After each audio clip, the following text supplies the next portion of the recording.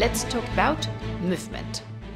To perform this action, you must check the movement attribute of your unit. The value is divided in two sections, measured in strides, and both represent a single movement action. To move your unit, place the short template touching the edge of the base.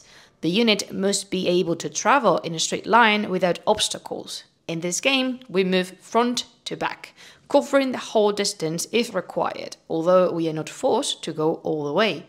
Anytime you declare a move action, you are allowed to travel the complete distance of your attribute values. Remember, 2 sections, 1 movement. Moving is considered a simple action, so during your activation you can move twice if you want to. Charge. The number between brackets is the charge value. Your unit is allowed to complete that entire distance straight until reaching base contact with an enemy and perform an attack. Charging is considered a long action. One of the advantages of charging is it allows a complete reroll of your attack dice, only once though. Assault.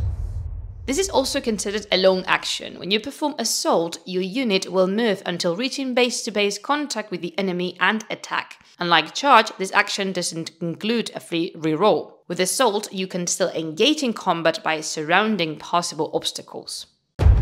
Units. To move a unit consisting of 2 or more troops, follow these steps. First, move the troop leader. Then, place the other troops of the unit next to the leader no further than 2 strides from it. Check out the following videos to learn more about how to play this exciting war game and have a lovely day, travelers.